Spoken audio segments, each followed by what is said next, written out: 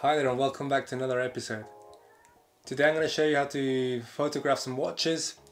I'm going to give you some ideas and some tips on how to achieve better results. Maybe you have a watch that you want to show off on Instagram, or you have a client project and you need some inspiration. This is the right video for you. Right, these are the pictures that I'm going to take in the future. Hope you like them.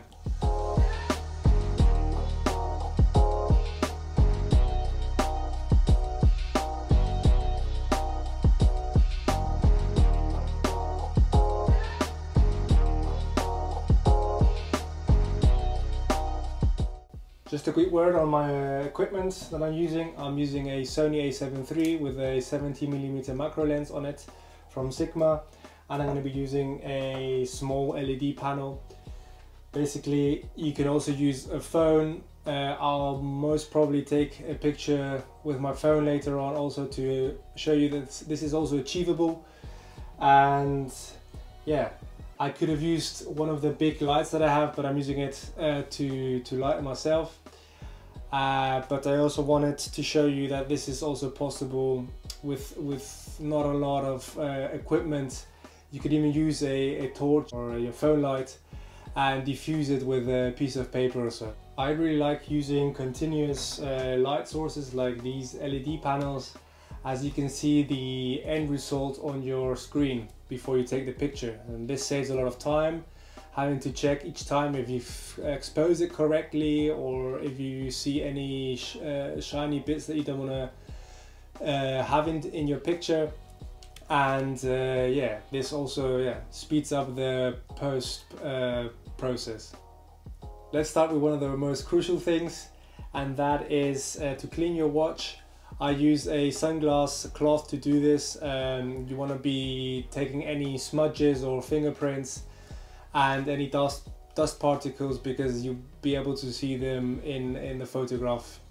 Another thing I would advise to do is to place the watch hands at around 10 to 2, so that you can see the logo of the watch and you can see the date if it has a date, and yeah, basically you see all the detail, the fine details of the watch. So let's start with the first setup. I have some grey gravel here, and I'm gonna bury the watch in this gravel, and then I'll place the light around this, and I'll try and do some test shots and see what I like the best. So I'll try and bury this here. I have my light source here now, this side, and I'm just going to try and take some pictures and see how it all looks.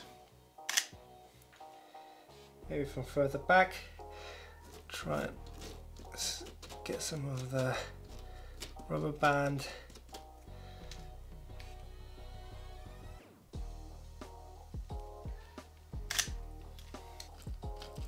Hopefully I won't scratch the watch.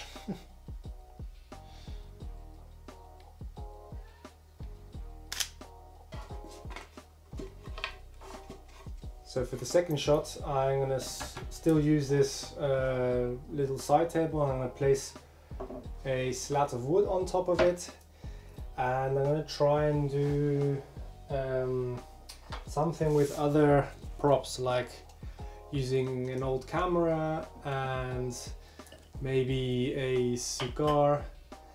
And yeah, I'm still thinking there's something missing. Maybe I'll brew some coffee and I'll put a espresso cup here with some coffee in it, and I'll try and experiment, maybe top down, and yeah, let's see how it works out. So I ended up getting a lens and placing it here because it was a bit empty, the space, and I also ended up brewing a coffee and placing it here because it was also an empty space. Right, I want to place the watch back to 1:45 because it's moved. So I'm going to place the watch in the middle, and I'm going to do a top down picture. The watch is still very dark, so I'm going to try and place the light above it.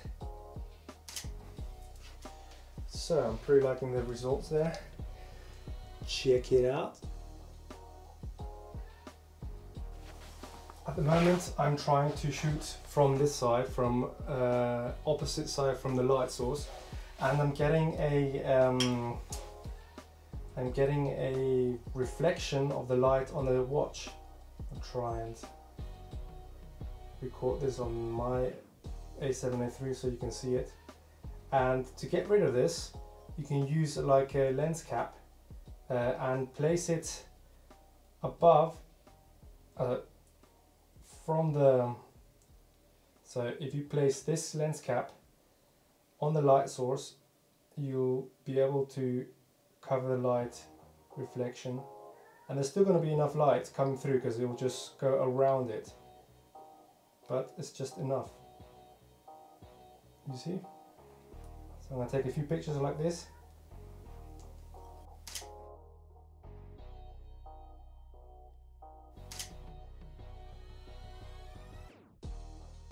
So this is my next setup. I have the watch like this. I've placed some corks in the strap so that it stays like steady, and I've placed it on top of a little lens cap, and I'm just going to try and take some pictures from the front and try and get the background blurry so you only see the sphere of the watch.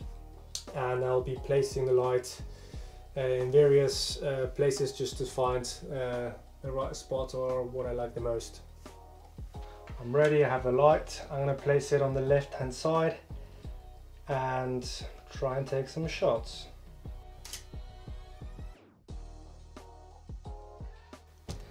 Maybe from the bottom. See what that gives. Oh, that gives quite a good, that's probably the best one.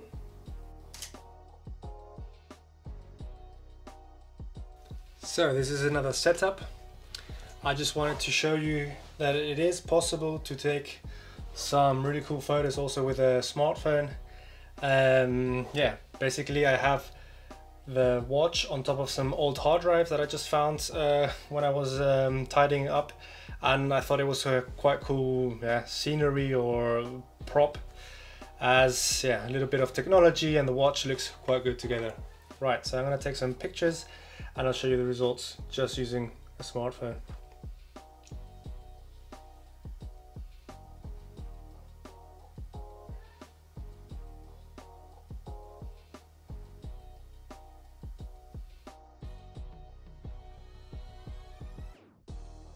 Okay, this is my last setup. As this watch is a diver's watch, I wanted to do a photograph also in water, and I've placed it basically in a jar, or basically I think it's a flower top, a flower, what you call it, I don't know, it's for a flower. And I'm gonna try with this straw to blow in some bubbles and take some pictures.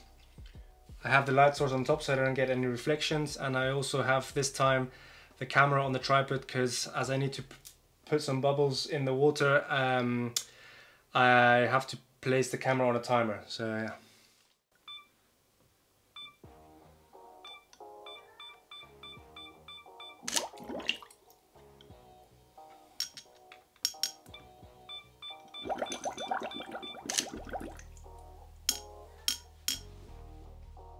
Hope you like the ideas that I just showed you. Give it a thumbs up and subscribe if you haven't already. Take care, bye!